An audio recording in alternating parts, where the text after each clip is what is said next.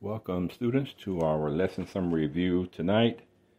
We're continuing with our course, Foundations for Discipleship. We're on lesson 4 this week, which is entitled Discovering and Doing. As we take a look at our lesson outline, we're going to talk about two concepts of learning: changing the learner, levels of learning, how people learn, and learning to nurture Christian growth. Our objectives for this lesson is outlined in your study guide. Hopefully, when you're finished with this lesson, you'll be able to recognize that learning must be a personal interaction with and application of the lesson to life situations. Hopefully, you'll also be able to describe how people learn by identifying various levels of learning, ranging from simple to complex involvement.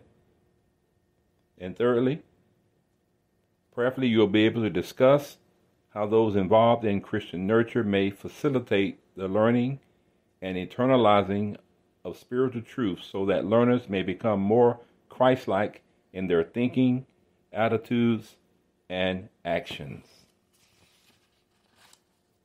As always, we have several key words listed in your study guide, and you can look those up in the glossary at the end of your study materials. That will help you to grasp the correct understanding of these words as you encounter them throughout our lesson. So let's go ahead and begin with our first lesson outline, which is two concepts of learning. Our first objective wants us to evaluate and correctly classify activities to determine whether they result in transfer or discovery learning.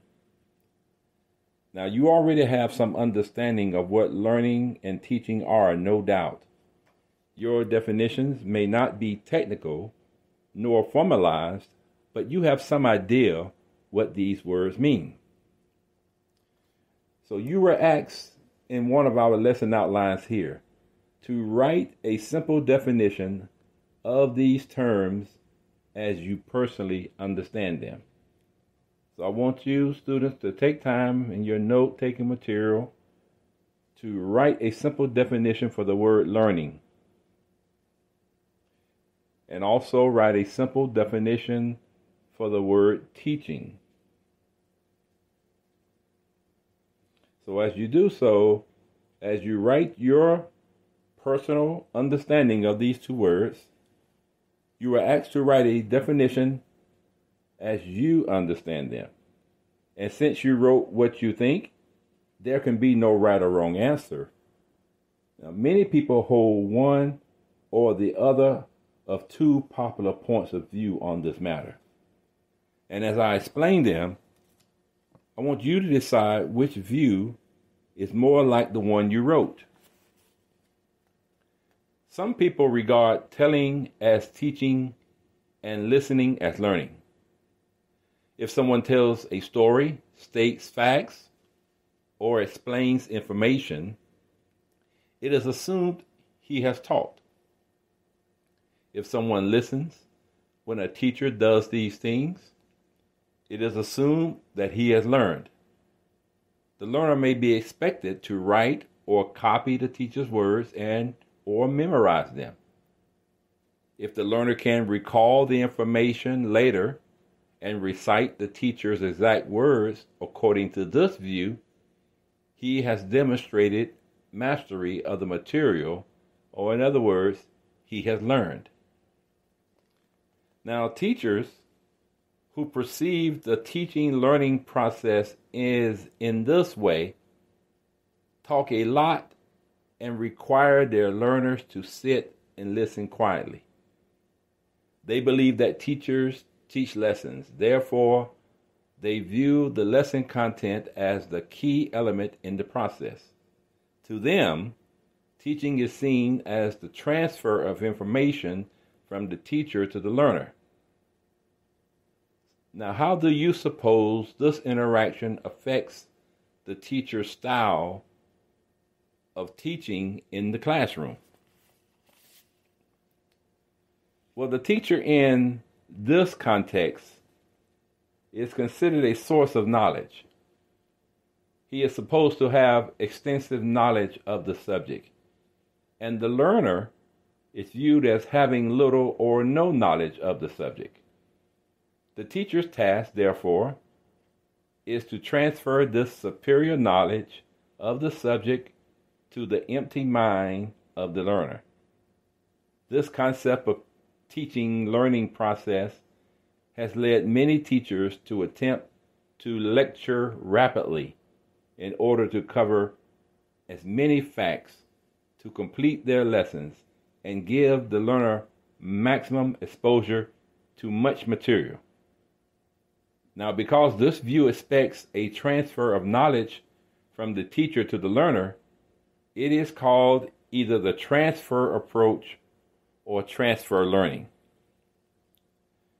Another method of teaching operates on the assumption that the learner is the subject of the operation and must be involved in the process.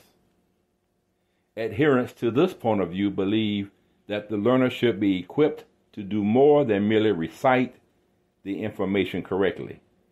They want the learner to understand the material and be able to relate it to its previous knowledge, developing some personal convictions about it and learning to use it in establishing values as a basis for solving life's problems. This approach requires the learner to interact personally with the material. The learner must discover truth through his own efforts.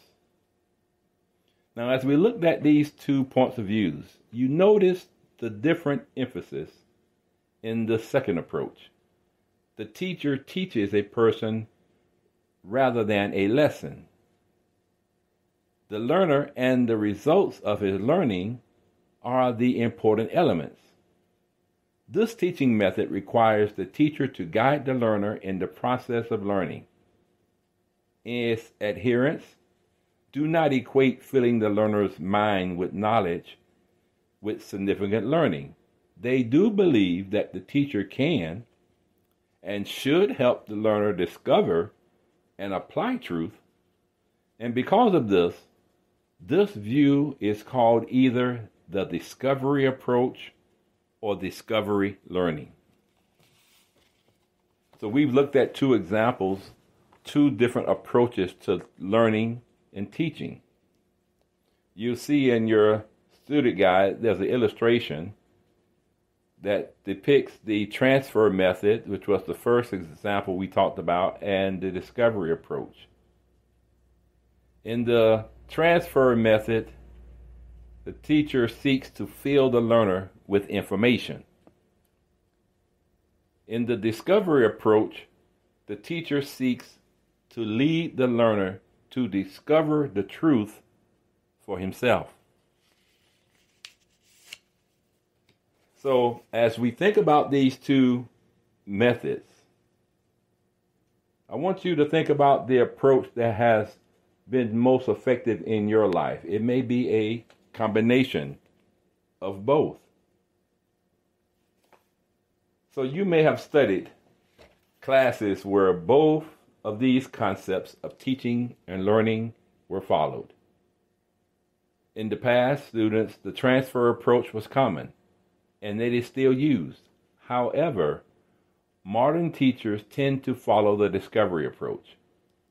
The discovery approach is based on current understanding, which has resulted under the transfer approach. You may have wondered if it was the best approach. It is indeed important to understand many facts that concern us in today's world. It is important to be able to remember and recall this information, which helps us to be more practical and more knowledgeable, and to alert us to life around us. However, it is far more practical to understand the facts you have learned in a way which can be applied to the actual solving of real-life problems. This ability to apply knowledge as we shall see, comes through experience, through use. So I want you to memorize the following definitions of teaching and learning. You will be required to recognize the correct definitions of these words in your self-test and also in your student examination. The first definition I'm going to give you is a definition for learning. Learning is discovering information and making desired responses to that information. Again, learning is discovering information and making desired responses to that information. The second definition is for teaching. Teaching is helping people learn. Teaching is helping people learn. In other words, you're helping people to discover information and to make desired responses to that information.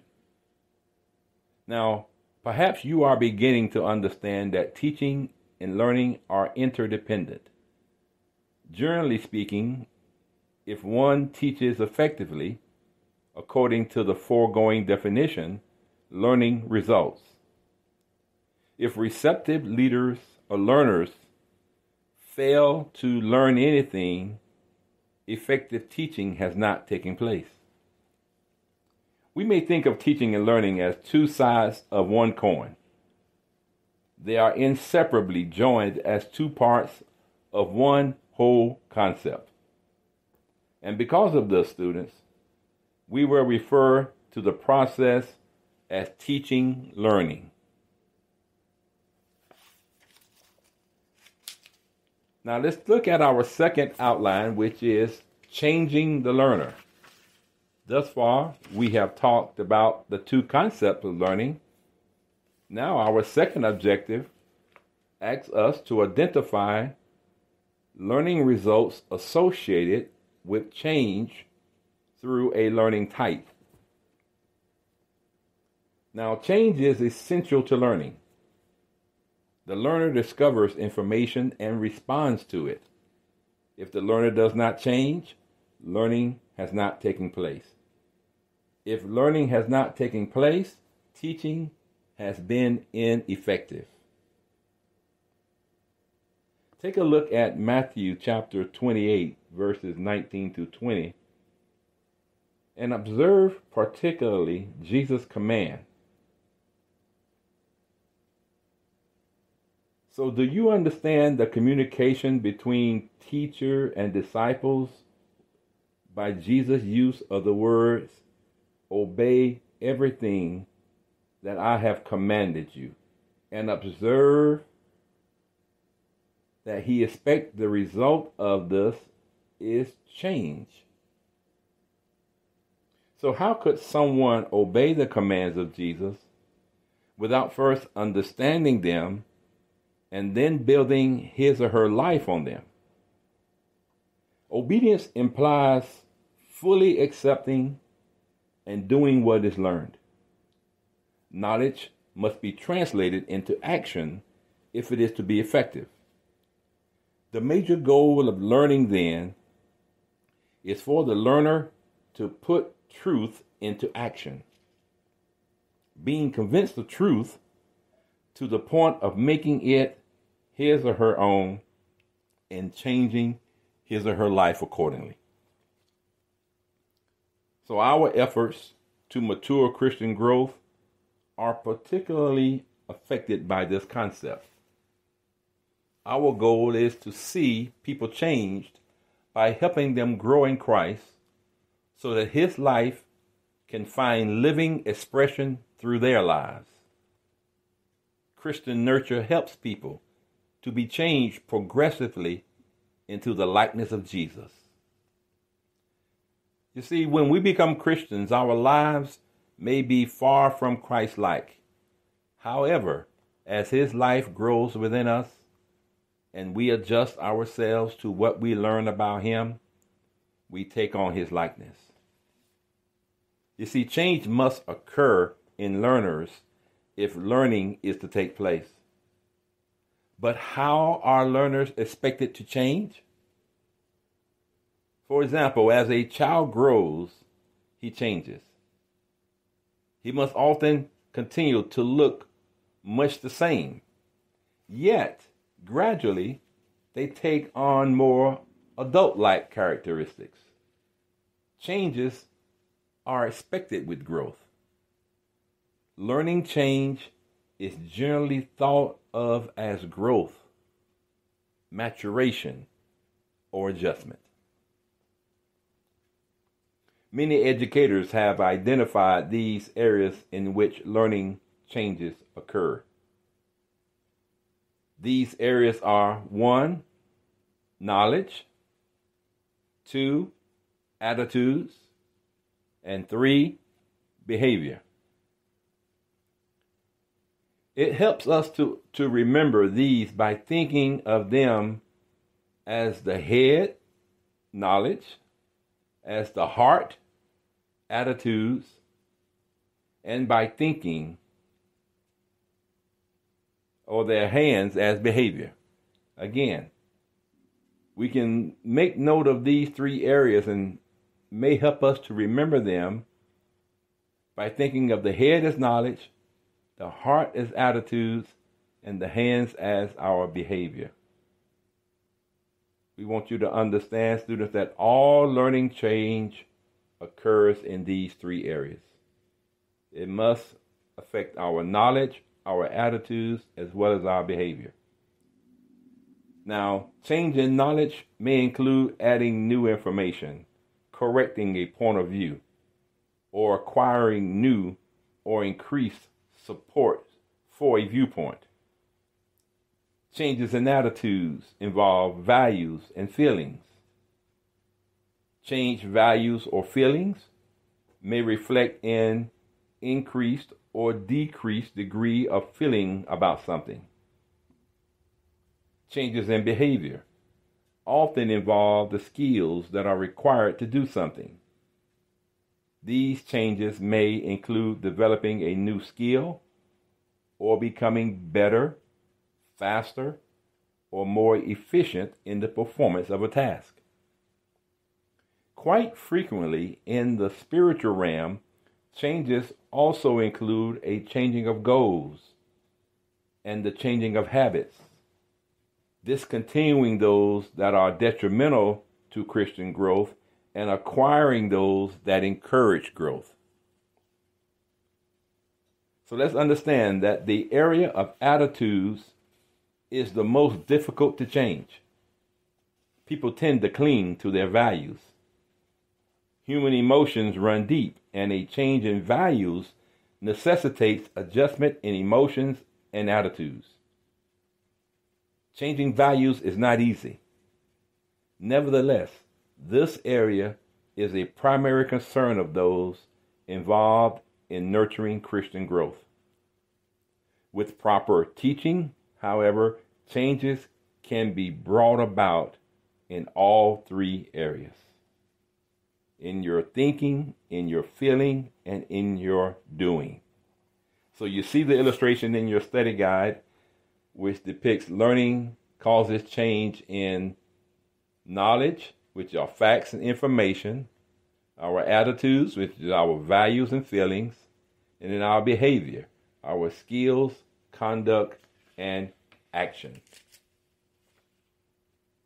So we've talked about the changing the learner. Now let's talk about the levels of learning. Our third objective asks us to select the level of learning associated with the activities that we will describe. Now, when you say you know something, do you know someone after having met him just once? You may know him well enough to recognize him when you see him again, and you may remember his name. But do you really know him? Many encounters are required to know someone well. We might say that A growing acquaintance with someone is marked by degrees or knowledge of friendship or levels of friendship. Similarly, there are various levels of learning. We learn some information at one level and other information at another level. Many educators have identified 4 levels by different terms, and each one is often found when nurturing is taking place. Let's take a look at these 4 levels of learning. One is called rote memory, ROTE. In this level, the learner memorizes facts of information and is able to recall or recognize the information later. An example: the learner memorizes and recites a Bible verse verbatim. Now here's something that is not an example of it. The learner explains a Bible verse using his own words. So they're not expected to do that at the first level of learning, which is rote memory. The second level of learning is called reinstatement. The learner knows material well enough to recite it in his own words. He can change information into different forms without changing the meaning. So here's an example. The learner writes a paragraph or a paraphrase, that is, of a scripture passage or states a doctrinal point in his own words without changing the meaning. That is an example of reinstatement. Let's also take a look at something that is not an example of reinstatement. The learner writes a statement of doctrine exactly as it appears in the statement of fundamental doctrines. That is not an example of what reinstatement is. That is more related to the first level, which is rote memory. So the second stage level is reinstatement. The third level of learning is called comprehension. The learner discovers relationships among facts, integrates new information into what he has already learned, makes generalizations, forms values, and develops skills. This is comprehension, the third level of learning. Let's look at an example of this. The learner understands the meaning of a scriptural principle and applies it to his own life. Now, here is something that is not an example of the comprehension level of learning. The learner repeats what the teacher said without understanding the terms or their meanings. So that is not an example of comprehension. Comprehension is when you're able to understand the meaning and to be able to apply it to your own life. So we don't want to continue to learn at that basic level, which is the rote memory level. We should be growing in our learning. And so first level that we talked about is rote memory. The second level is reinstatement. The third level that we talked about is comprehension. Now the fourth level of learning is application. The learner uses information to solve life's problems, to modify his or her behavior and attitudes, and to make evaluations of good or bad, right or wrong. And as they apply information in new and concrete situations, they engage in original creative thinking. This ability requires that the learner identifies issues and selection and the use of appropriate data or information and the skills to resolve issues and solve problems. So let's talk about an example of the application level. The learner changes his habits or practices to conform to a scriptural command or principle. That is the application level of learning. Here's something that is not an example. The learner hears the Bible teaching about tithing explained, but fails to give any of his money in the offering.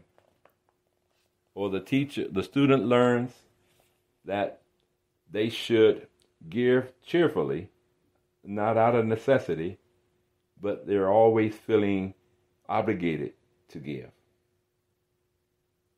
So a person who's applying it realizes that if you're not cheerful, then God doesn't expect it. He doesn't receive it in the right way.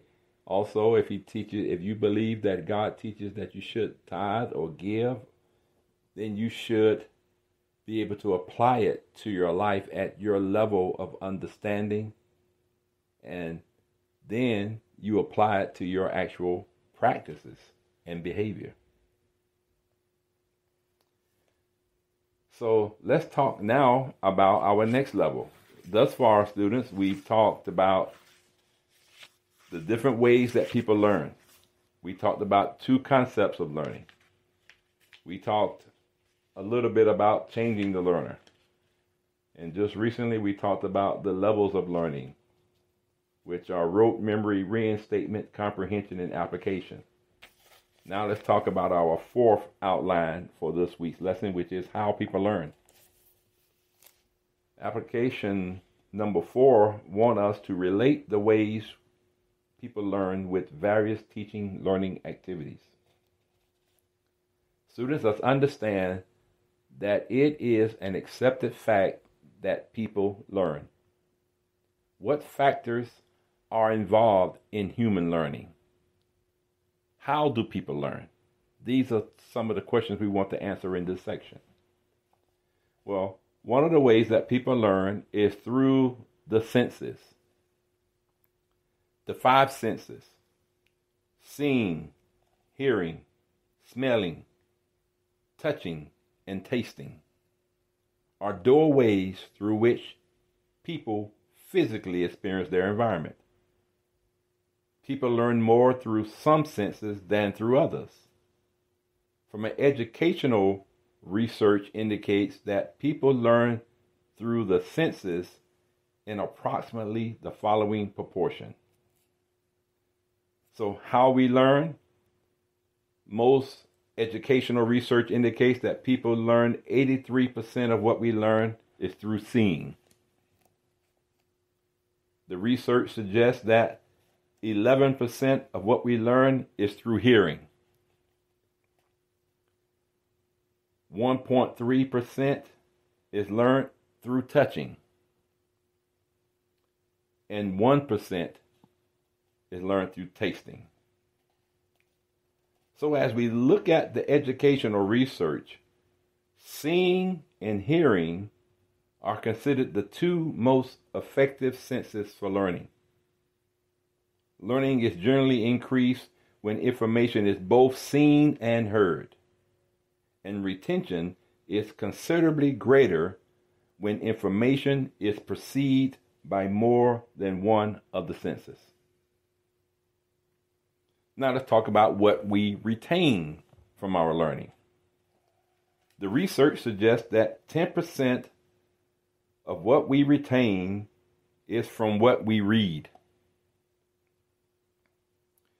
20% is from what we hear. 30% is from what we see.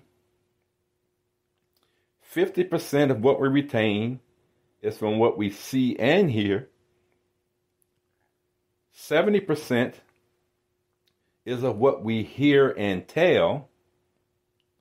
And 90% of what we retain is of what we hear and do. So looking at this research, we can see that to facilitate learning and increase retention, learning activities should involve more than one of the senses.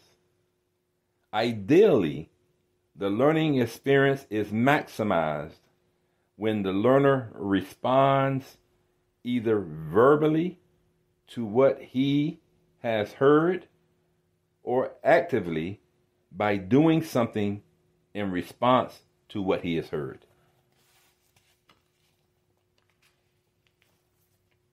Now, let's take a look at this illustration in our study guide. On page 108, you'll see a computer screen, and you'll see a book in the man's hand, as well as earphones on his ears.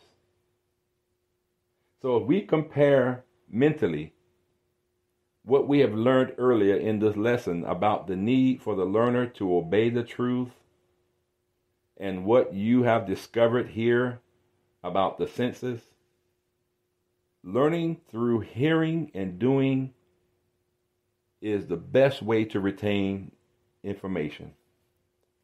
Using truth as the basis for making life choices and for guiding actions is the goal of learning.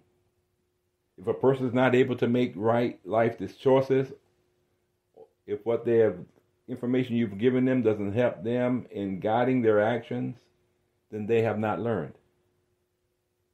So let's keep this in mind as we look at the ways people learn and how we retain what we learned.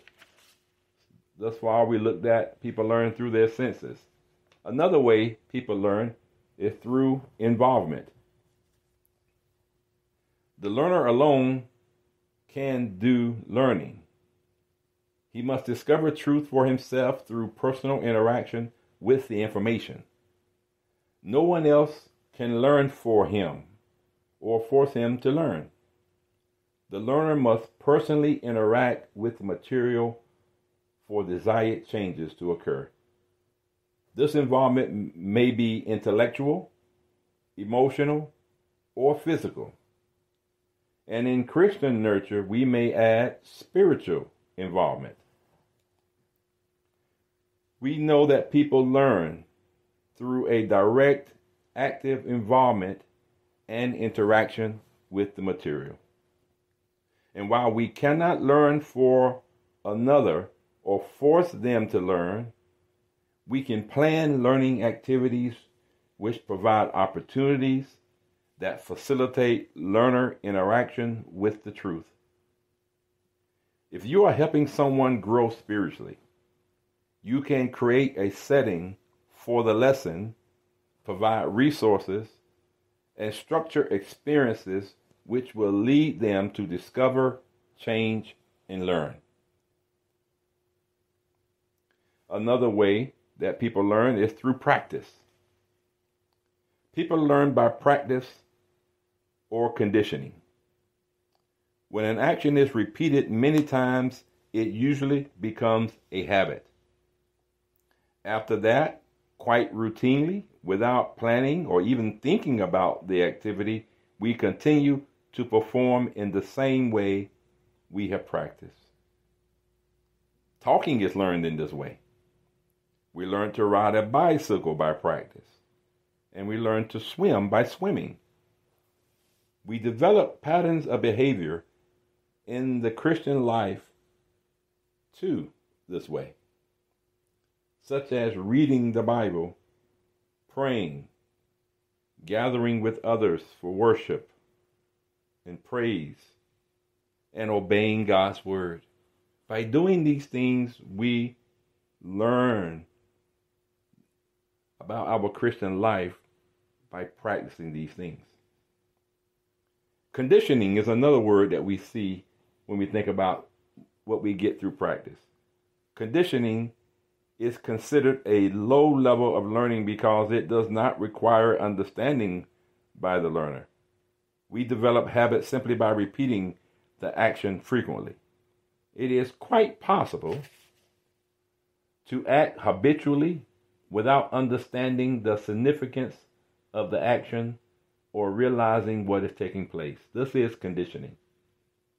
Both positive and negative factors are involved in the formation of habits. And as you teach others and help them mature toward Christ's likeness, you must be aware of these factors and use this principle wisely. Another way we see people learn is through problem solving. Problem solving is a means by which people learn. Students, we need to understand that when faced with a difficult situation, people tend to find a solution. A common saying points to this truth. Necessity is the mother of invention. In teaching situations, it may be helpful to begin with problems the teacher and students can solve together. As the learners are led into the Bible and other resources, meaningful solutions can be found. The teacher then guides the learners through problem-solving situations. And as he does, not provide answers to every problem. As a learner considers possible alternatives and decides on a course of action, learning takes place. Not by us fixing the problem, but by guiding them to the solution of the problems themselves. This is one of the ways people learn, by problem solving. So in this way, a student's critical thinking skills begin to develop, and the learner begins to solve problems on their own initiative. So we see that human learning is not simple. Many factors, such as the nature of the individual, natural ability, interests and needs, background, and values, are involved in the learner discovering truth for themselves and applying it to their own life experiences. Learning is equipping someone for life, planning activities which lead the learner to interact with truth, and structuring learning activities which enable them to recognize when and how to apply the lesson material for making choices and solving life's problems are a major function of the teacher. This is what we want to help people to do. Remember, one of our simple definitions for to teach is to help others to learn, to help others to figure out how to make decisions and life choices. Our final section we're going to look at for how people learn is that people learn to nurture Christian growing. Learning to nurture Christian growing. Our fifth objective wants us to state which learning activities are useful for Christian nurture. As we've seen in our lesson, students, learning involves discovering and doing, interacting personally with truth, and putting that truth into practice in life. To learn means we must change. The learner must change. They must grow through modifying knowledge, adjusting attitudes, and correcting behaviors. These fundamentals of learning are essential to Christian nurture. Christian nurture is life-centered. It involves more than acquiring biblical and spiritual knowledge. Christian nurture is a process for changing lives into the likeness of Christ, enabling people to grow toward spiritual maturity. There is a body of revealed spiritual truth to be studied.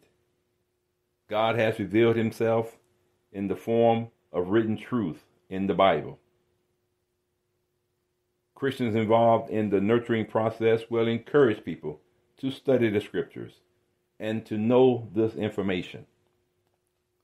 Those involved with Christian nurture and discipleship also recognize that attitudes and values are of prime importance. Additional changes are basic to the task of Christian nurture. Jesus taught the very purpose of the Christian is to love God with his total being. This love, which is an expression of the will, is extended to his neighbor and ultimately, it is revealed in his own self-concept. Love permeates the attitudes and values of a Christian. And how these attitudes are projected depends on how one has learned to express them. Growing spiritually and becoming more Christ-like helps us make attitude adjustments to be more like him. And likewise, students, knowing and feeling are not enough. Full obedience to Christ is necessary. We are not fulfilling our responsibility to nurture Christian growth until the truth finds living expression in believers. Obedient conduct is basic to the Christian life. And since our task in Christian nurture and discipleship is to foster spiritual life, we must seek to help people grow until the life of Christ finds mature, living expression in their behavior. So we've taken a look at lesson 4 of our course, Foundations for Discipleship, helping Christians to grow. We've looked at lesson number 4 this week, which is discovering and doing. We talked about the 2 concepts of learning. We talked about changing the learner, the levels of learning, how people learn, and learning to nurture Christian growth. I pray that you will be blessed and edified as you review and apply these learning principles to your own personal life and your ministry life. We certainly look forward to our next session of discovery with you. And in the meantime, may God bless you and prosper you by his Holy Spirit as you discover and apply these principles to your life. God bless you.